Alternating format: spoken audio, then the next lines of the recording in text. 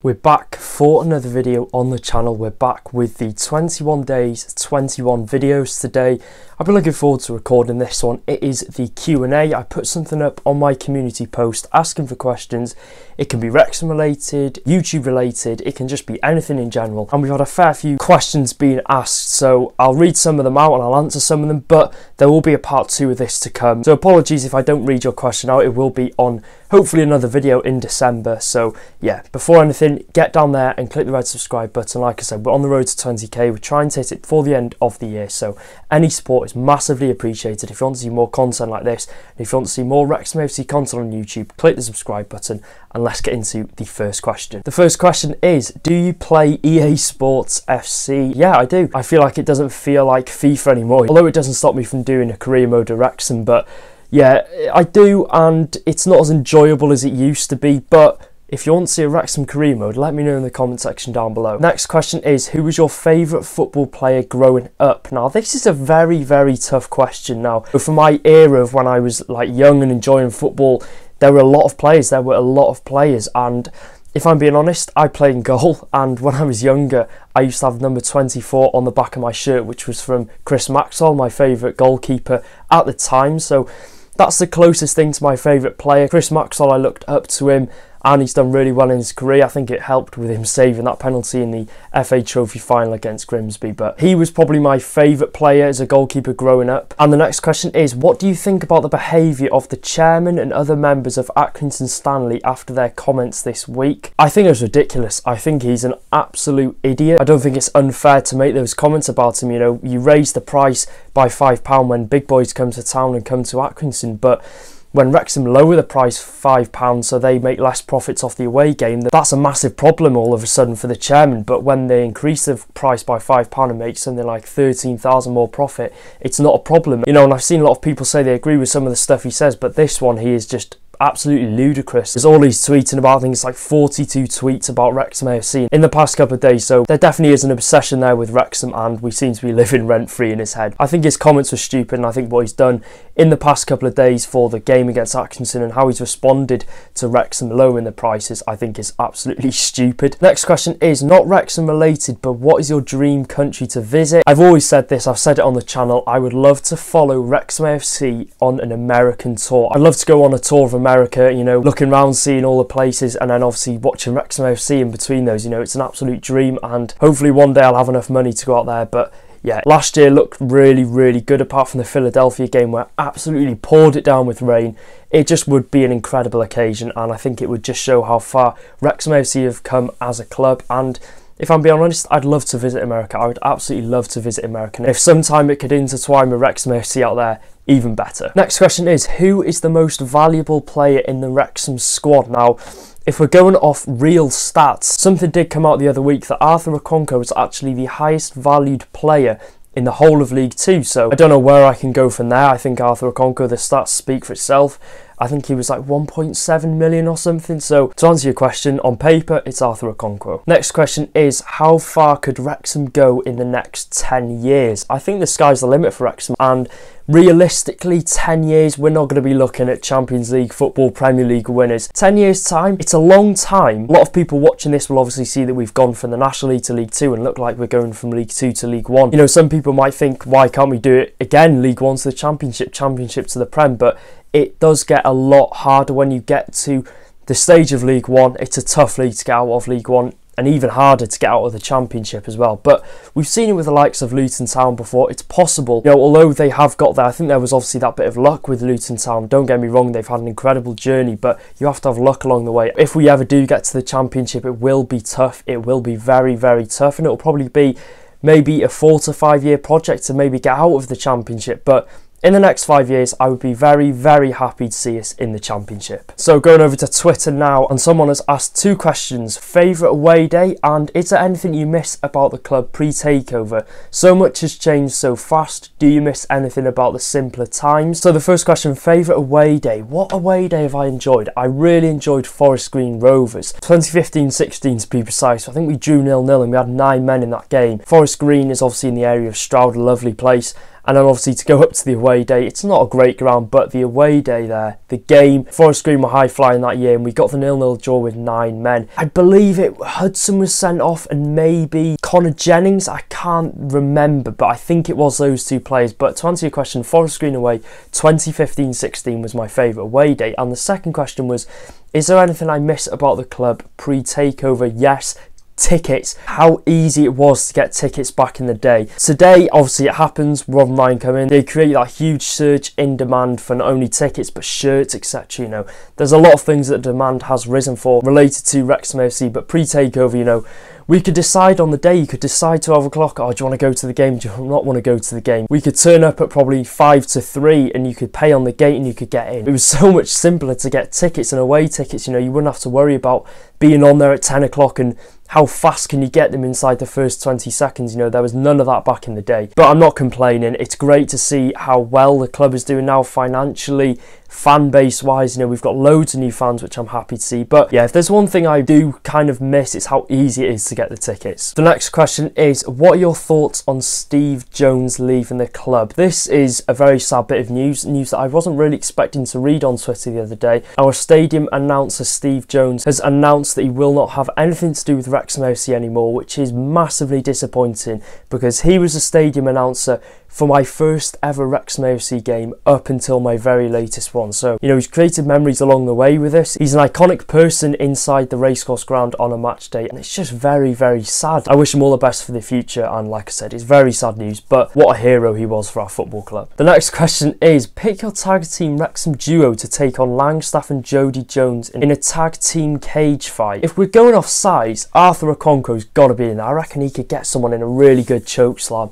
Same with Aaron Hayden. Aaron Hayden, absolute beast. Imagine Hayden and Okonkwo in a 2-match fight against Langstaff and Jody Jones.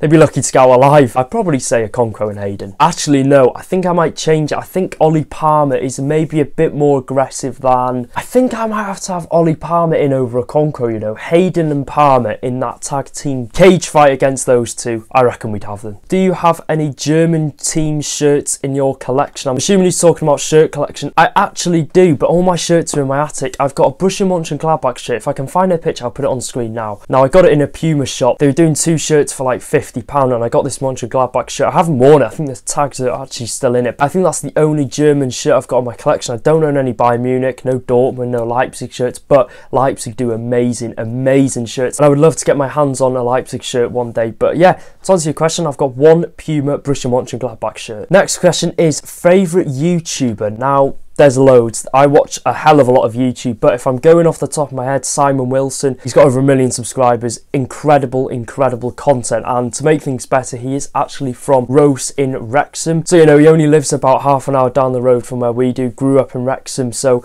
yeah, it's great to see one of my favourite YouTubers was actually born and bred in Wrexham, and I would definitely say the Sidemen are up there. You know, a lot of my audience might be of an older age and they might not know who these people are, but the Sidemen are a group, bangers out every Sunday. And to speak of things, I was in Tesco today and I've actually found some of their newly released Topps Chrome cards, which have gone down an absolute hit amongst people. I thought, let's give them a go, let's give them a crack, see what the hype is all about. Can we find a signature? Can we find, I think it's a numbered parallel they say on the box. So here is the box in front of us now. As you can see, it's a proper box. It is Topps, it's Chrome, so the Chrome cards are obviously the better cards that Topps do produce, and this is a Topps Chrome collection, so that means we've got the rubber gloves on. We're taking this seriously in case we do get a signed card that might be worth more than I actually paid for the box. So without further ado, let's crack it open. There you go, that's what the box does look like. There's what you can get in it, and I'm sure a lot of people have probably clicked off by now, but let's have a look what we do have inside the box.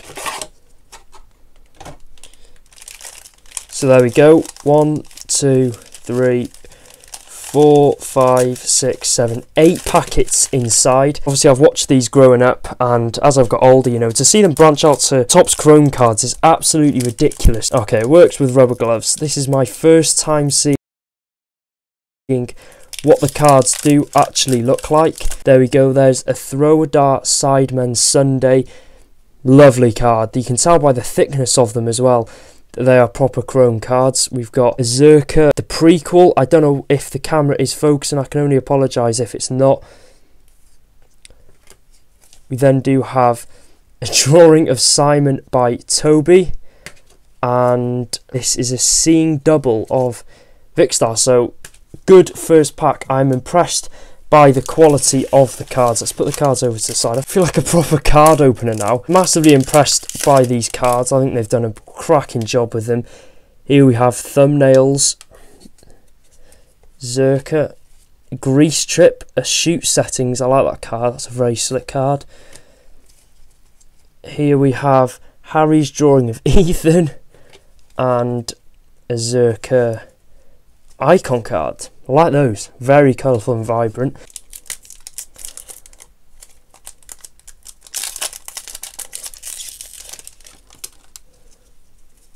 Another Zerka card. Here we have this or that Zerka. And another Zerka card. So we've got the Roast at the Sidemen Zerka card.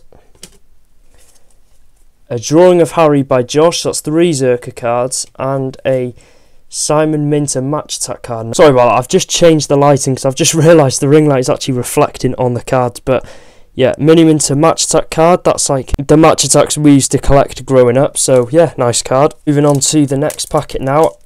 I don't know if actually if these come with parallels. I don't know if they actually do come with like one in guaranteed every packet, because match attacks back in the day used to come with a like a guaranteed man of the match, or even better, 100 clubs. So here we have How Bromantic, a drawing of Vicstar by Toby, the best sideman of them all, Harry Rotershaw. Love those cards. I think that's the C and double one. And oh my god, wait, we've got an 8 out of 10. 8 out of 10. You found a Glitch 2.0 signed chrome autograph on card by KSI, the best sidemen. What? I don't want to fanboy or anything, but that is a hand signed KSI card.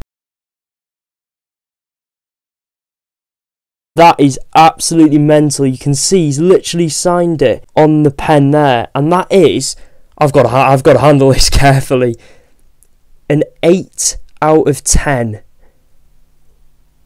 What on earth? I need to find a sleeve for that. 8 out of 10 hand side. There's only 10 of those in the world. Bearing in mind this is a one-off box that I did actually buy in Tesco today. It's even worth opening any of these other cards now. Zerka, Mini Minter, Josh, and another KSI. That's a nice one. That's a very cool astronaut card by KSI. KSI, the man who's fought many big name people in the boxing industry. You know, he's got Drink Prime, which is worth over £1 billion, and he hand signed that card right there. So a Sidemen FC Toby, another KSI. We're getting a hell of a lot of KSI abandoned in the desert. Harry and Mini Minter icon. That is mental. That's actually mental. And another KSI pull this time is in Court in 4K. Here we have Josh, Simon and Vic, a drawing of JJ by Josh, and KSI's match attack. So we'll put that there. We're going to have to start a KSI collection, and we've got 1 pack left. This has turned out better than I thought.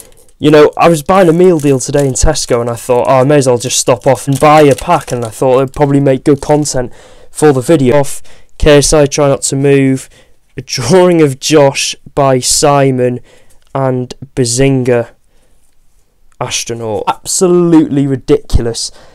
I genuinely do not know what to say. That is one of the best pulls I think I've ever got in any Topps collection ever.